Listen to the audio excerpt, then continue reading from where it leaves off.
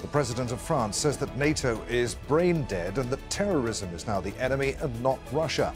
Emmanuel Macron wants his criticism to be a wake-up call for the military alliance. So, what does it mean for NATO's future? An organisation the US President also once described as obsolete. This is Inside Story.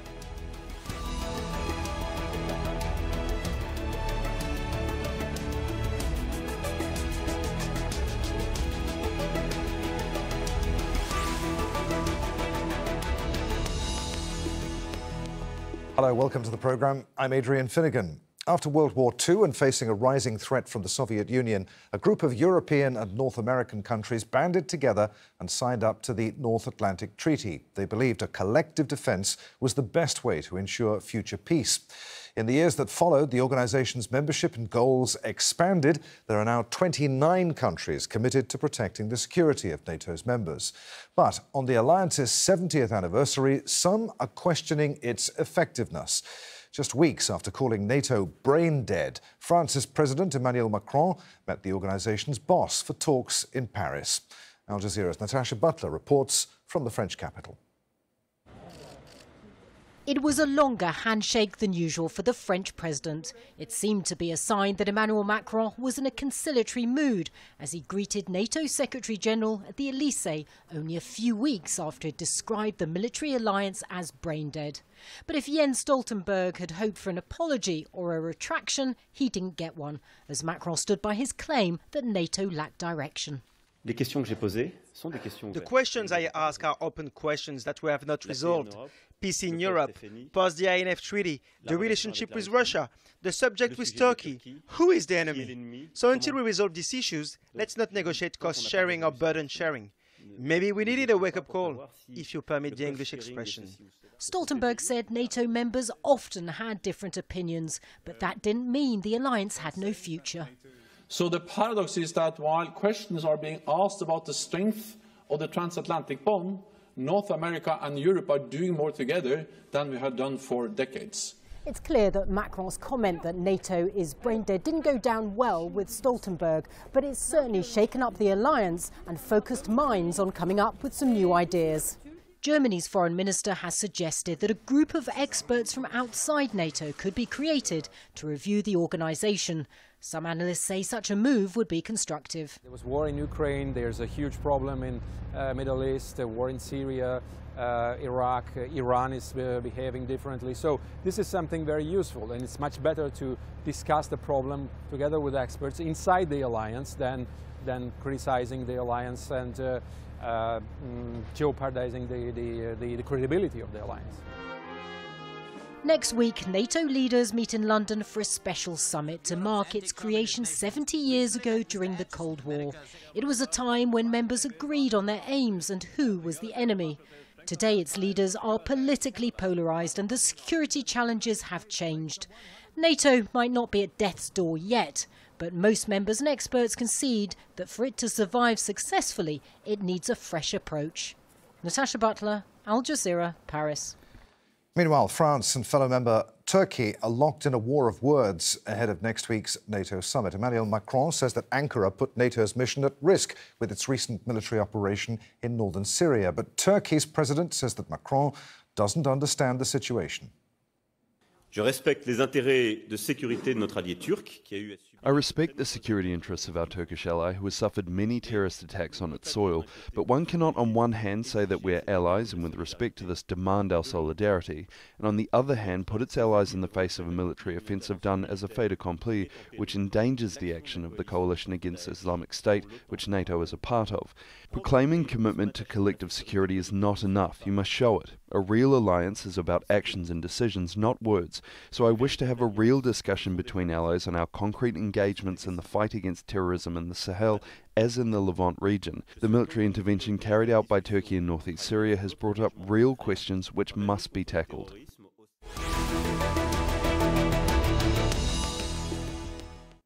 All right, let's bring in our guests for today's discussion. Joining us now from Paris, John Laughland, international law consultant and professor at the University Institute of St. Pius. Via Skype from Santander, Fabrice Pothier, Chief Strategy Officer at Rasmussen Global and former Director of Policy Planning at NATO. And from Ankara, we're joined by Yusuf Alabada, security analyst and retired Turkish colonel. Gentlemen, welcome to you all. John, let's start with you. Did NATO need a wake-up call? Is Macron right when he says that the organisation is brain dead? Yes, he's absolutely right. And he returned to the theme because the brain dead remark was made 10 days or 2 weeks ago. And he returned to the theme only recently and said that he was very pleased to have raised this issue and to put it on the table.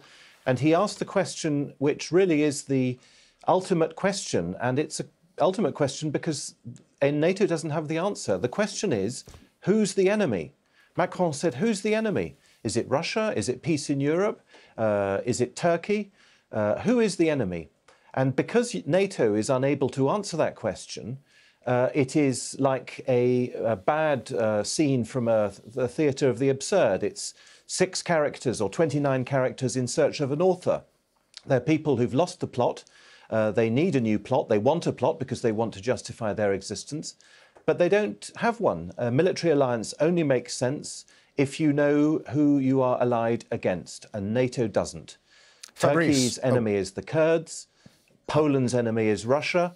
And the United States and Europe have different views on who is the enemy.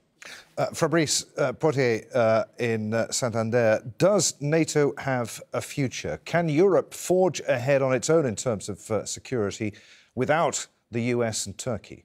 Well, let me first strongly disagree with Jonathan. I guess we're in a debate, so for the sake of it, I think NATO does have clarity about what are the biggest threats that the alliance is facing. And if you just look at the past few years, you know, which power has invaded a European country like Ukraine? Which power has placed new type of missiles right at the heart of Europe, threatening European capitals? Which power has conducted flights and military maneuvers that are against international norms and rules? That's Russia. So in that sense, I think NATO is very clear on where the threat comes from. And it has actually never denied, at least when I was at NATO, that the Middle East, meaning terrorism and failed states, pose a real threat. But the reality is actually France, among some countries, has always blocked NATO playing a more active, both political but also operational role in the Middle East. So I think Macron is right. It's always healthy to have a wake-up call. But I think we also have to look at our own contradictions. And I think here France has many contradictions when it comes to its traditional positioning at NATO. John, I know you want to come back on that. I'll let you do so in just a moment. But let's bring in Yusuf first of all from Ankara. Yusuf, is Turkey still committed to NATO, or is it drifting away from the alliance and the West? I mean, what sort of an alliance partner is it when it undertakes strategic decisions without consulting its allies and buys Russian surface-to-air missiles? Okay, to tell the truth, we can define after the Cold War the threats is very easily. In the new security understanding, the new threat is terrorism, the new threat is the migration flow and refugees, the new threat is the Russian aggression, humanitarian disasters, and also the failed states, especially in the Middle East. And when you take a look at the Turkey's position, it is very clear that Turkey is fighting with all kinds of terrorism inside the Middle East on the ground, which fought against Daesh and neutralized more than 3,000 members of the Daesh, and also always sharing information about the terrorist activities inside the Middle East. And we know very well that, including French, they do not even accept their citizens who fought in the name of Daesh inside Middle East. And Mr. Trump has underlined for many times that European countries, including France, should take the responsibility and should accept their citizens back to their country and put them on trial. So, for this reason, fighting against terrorism, Turkey is committing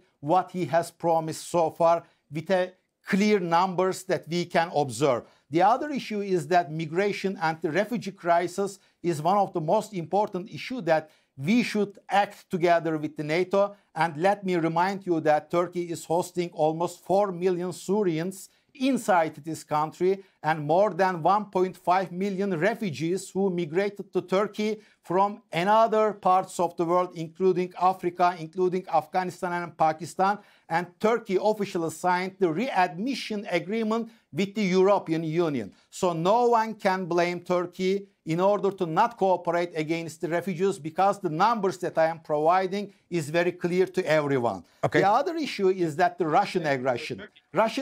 It is very important. I should talk about this. The Russian aggression is also very important. Turkey clearly supports the Ukraine government against Russia, and also clearly stated that Turkey is against all kind of occupation inside Crimea, officially declared it to Russia and to the Ukraine. For this reason, by knowing those facts, that we cannot put Turkey to another side while we are not even accepting one refugee, and we are not putting our own citizens who fought in name of Daesh and put them on trial. For this reason, let's consider with the realities. Okay. Yusuf, I want to give John a say, which I will do in just a moment. Just, you talk about Russian aggression. Why then did Turkey buy this Russian surface-to-air missile system?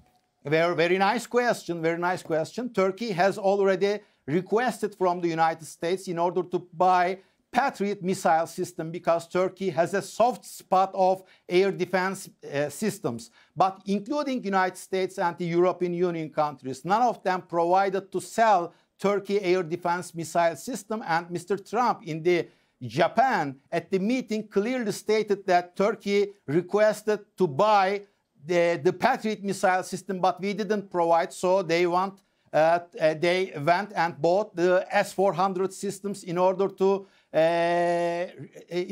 close the gap in the air defense system. And Turkey clearly says to the French and Italy also, they are ready to cooperate to produce and to buy the French and American missile systems if they provide it to Turkey. All right, John, I see you shaking your head a lot there. Should NATO be helping Turkey in its fight against what it sees as terrorists in northern Syria, but the others within NATO regard as allies? I mean, how does NATO square that circle?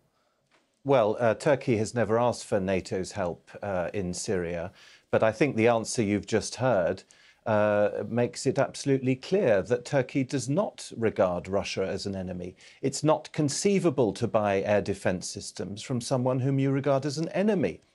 Turkey may condemn what it calls, in my view, wrongly, Russian aggression in Ukraine. But the facts of diplomacy are that Turkey and Russia work together on a number of issues, including, as it happens, in Syria. So it's just not true to say that Russia is an enemy of Turkey. It's not true, Fabrice Pothier, to say that Russia is considered an enemy by France. President Macron received President Putin at the Fort de Brégançon in August, just before the G7 summit. And he said, I'm sorry, I didn't interrupt you. Could you let me finish? And he said that he wanted to build, together with Russia, an architecture of confidence in order to improve European security and to solve other world crises. That's not the language that you use when you're addressing an enemy. You don't build an architecture of confidence with your enemy. So things have moved on since whatever NATO communique you're referring to.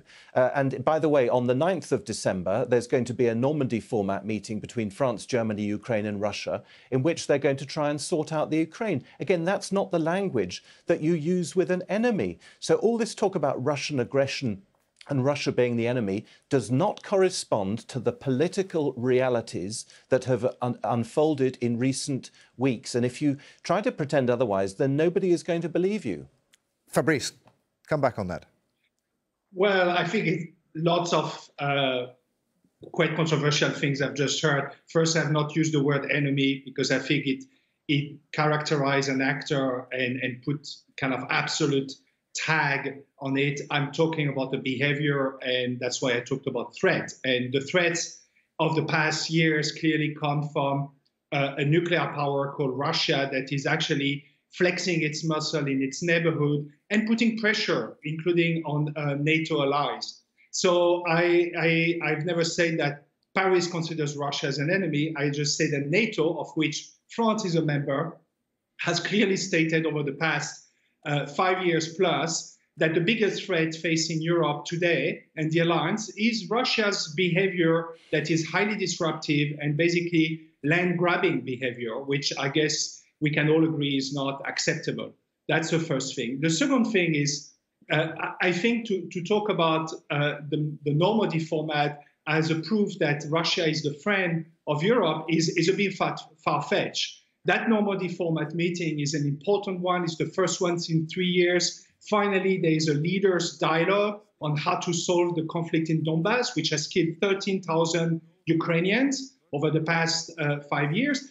But that doesn't mean it's going to be solved anytime soon. This is a very complicated situation. And Russia is not showing any sign of withdrawing its military personnel in eastern Ukraine or withdrawing its heavy weaponry. So I think it's a bit quick conclusion to say that now we are good and Russia is back in the fold of those who have normal, acceptable, legal behavior. Okay, and on the question of whether NATO should be in the business of fighting terrorism, Fabrice, as President Macron has appeared to indicate that he wants.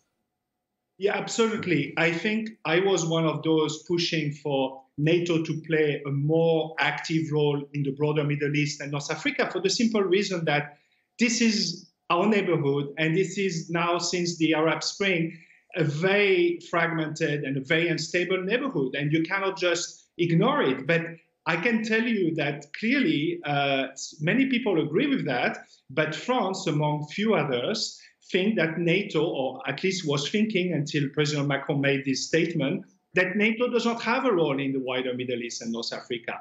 However, here there is a key question, and this is really for the leaders to discuss next week in London. What do they call terrorism? Because what you hear from Erdogan when he talks about terrorism is a slightly different type of terrorism and type of actors when the French president talks about. So I think this is where leaders meeting is really important, is to say, what do we think is the threat behind that terrorism? Because if not, it's a too broad category and everybody will give different definition and will never agree on what to do exactly. Okay, Yusuf, Turkey's foreign minister this week called President Macron a sponsor of terrorism after the French president held talks in Paris with the SDF spokesperson. Right now there's a void in Europe. He said Macron is trying to be its leader, but leadership comes naturally. I mean, what's Turkey's problem with France? Okay, in the visit to the United States, the Turkish president already presented some CIA documents that the SDF spokesperson and the terrorist Mazlum Kobani's CIA records that he has committed many terror attacks inside Turkey, not from the perspective of Turkey, but from the perspective and the records of the CIA. For this reason, accepting those guys inside the Champs-Élysées Palace cannot be acceptable. Turkey always extended its condolences with the prime minister level when the Charlie Hebdo attack has been occurred, and the Prime Minister Davutoğlu was on the streets of Champs-Élysées to extend the condolences of the Turkey. So we should be very clear that if terror is very bad thing for us, we should understand that it is also bad for the France. From this perspective, if we do not provide a comprehensive approach fighting against terrorism, we will never be able to fight against terrorism. My counterpart a little bit ago said that Turkey is not collaborating with NATO and with the European Union countries, especially fight against terrorism inside Syria. That is totally not correct, because I am giving the numbers. Turkey fought against Daesh and lost more than 100 its soldiers and neutralized 3,000 Daesh members. And you still tell me that Turkey is not collaborating with the France. Let me tell. And I would like to remind also, the headquarters of the anti-Daesh coalition is inside Turkey, and Turkey is providing huge support to the anti-Daesh coalition. Okay. Let me also remind that my friend John in Paris is getting a very nice sleep because of the Turkish radar system monitoring inside Russia 24 hours in a day. So we should understand that Turkey is together with the NATO, keeping all its responsibilities. So we should understand the problem from this perspective. John, respond to that briefly, if you will, and then answer this for me. The US and Turkey aren't exactly the easiest of NATO's members to deal with politically at least. To what extent is President Macron now making France another awkward ally? I mean, what exactly does he want? Well, that's how I started off the discussion. He wants clarity. He wants political clarity about what NATO is trying to do. That's why I used the word enemy. The reason why I used it is that President Macron said, "Who is the enemy?" The whole problem with NATO, and we've just heard from Yusuf this huge list of things that NATO is supposed to do. It's supposed to help with the refugee crisis. It's supposed to help with terrorism. It's supposed to help with Ukraine. It's supposed to help with Syria, Russia, goodness knows what else, failed states. That's not how military alliances work.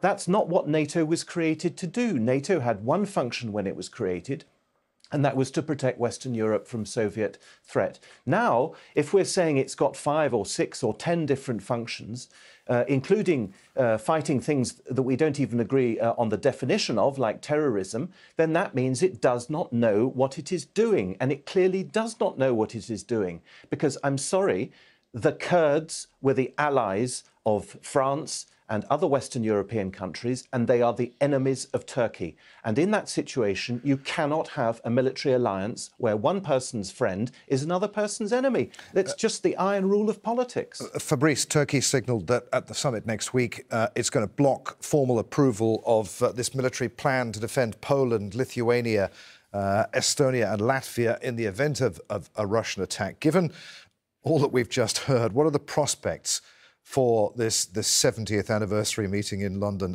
Are members going to knuckle down and turn their attention to what NATO is actually for, or is it going to descend into acrimony?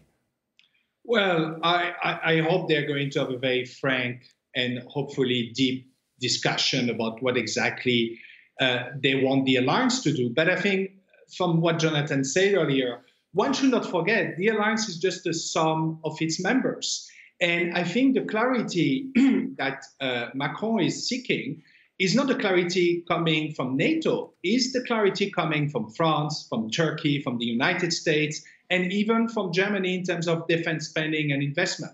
So I think the conversation is not about NATO, the institution. It's actually pretty healthy, and it's been doing quite impressive things over the last 5 years in terms of transformation. The real problem is at the political level with the key members, which we just talked about.